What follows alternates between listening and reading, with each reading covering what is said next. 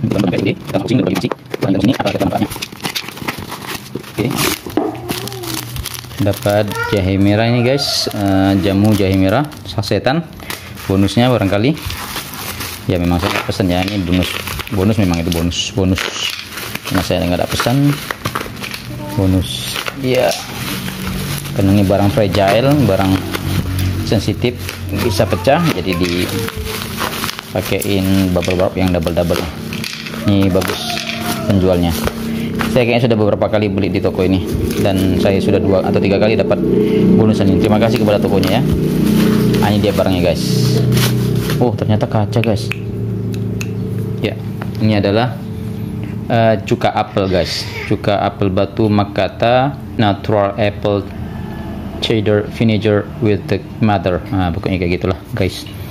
Ini dia komposisinya, sari buah apel makkata, cuka apel batu.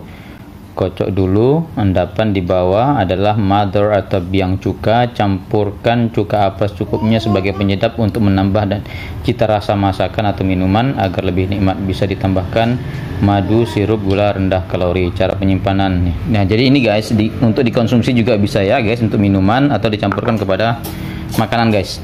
Nah, ini apa kegunaannya atau fungsinya?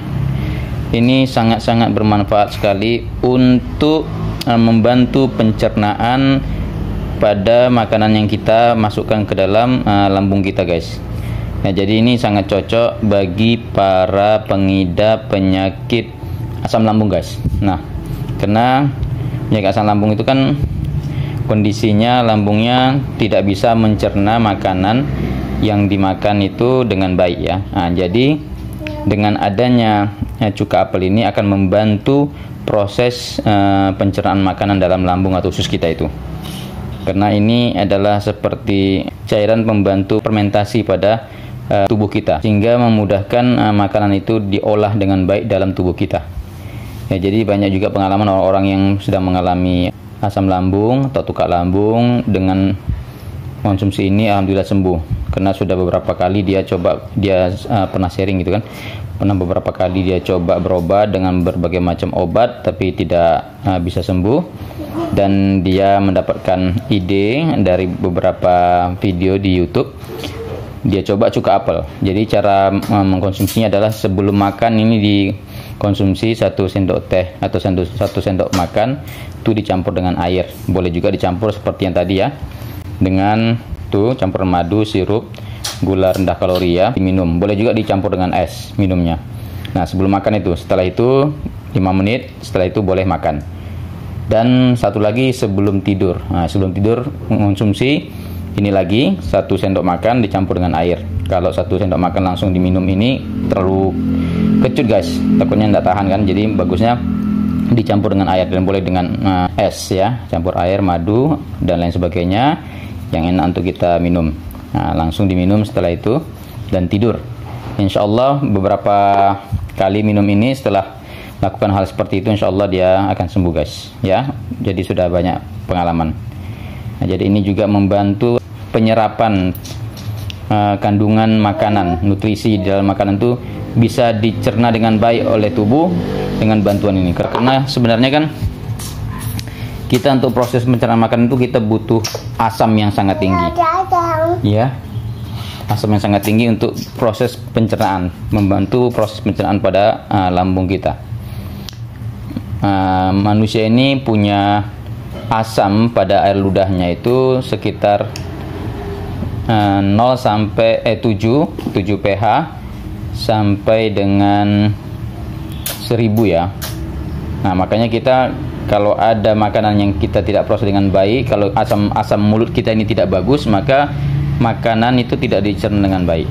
Nah, itulah mengapa rahasianya kenapa anjing, kenapa kucing itu makan makanan yang berada di tong sampah itu mereka bisa makan dan tanpa mengalami rasa sakit perut ya, karena memang pencernaan mereka itu mempunyai air ludahnya kadar asam itu sangat-sangat tinggi, sampai dengan 100.000 atau 200 ribuan gitu asamnya, sehingga makanan-makanan yang masuk dalam tubuh mereka bisa dihancurkan dengan baik oleh asam itu sendiri ya. Asam bawaan dari tubuh mereka ya, asam bawaan daripada air liur atau ludah mereka. Begitu juga burung gagak. Burung gagak juga bahkan sampai bisa makan bangkai yang sudah busuk ya. Nah, itu karena pencernaan mereka itu dibantu dengan asam daripada air liur atau ludah mereka itu sampai 1 juta pH-nya. Nah, berbeda dengan manusia yang pH-nya cuman ya maksimal paling 1000 atau 10.000 lah. Sehingga manusia ini kalau dia lagi stres atau apa, itu bisa menurunkan kadar asam pada ludahnya sehingga bisa mempengaruhi daripada pencernaannya. Sehingga dengan adanya ini cuka apel ini bisa membantu. Karena manusia kan pasti selalu ada masalah ya. Ya apa aja ya, sehingga itu bisa mempengaruhi daripada asam ludahnya. Nah, jadi ini membantu daripada itu sehingga makanan yang kita cerna dengan baik dan perut kita menjadi lebih enak. Baik teman-teman, itu saja kali ini. Kalau teman-teman mau beli, nanti saya berikan linknya di deskripsi ya. Ini bisa jadi ikhtiar bagi teman-teman yang mengalami asam lambung ya. Untuk penyakit asam lambungnya bisa dicoba ini ikhtiarnya ya.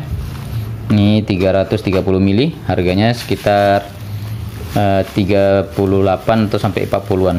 Ini lebih murah karena banyak yang tipe-tipe lain juga harganya melambung tinggi ya. Memang ini bagus ya, jadi harganya agak mahal dan ini paling murah dan ini bagus ya, insyaallah. Assalamualaikum.